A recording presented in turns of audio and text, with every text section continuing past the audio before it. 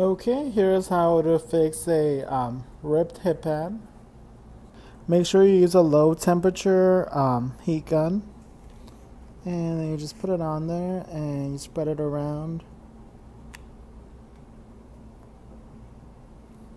Oh.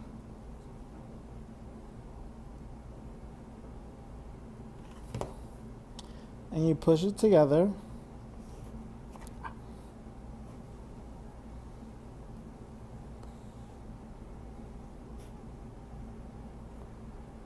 Just pinch it around.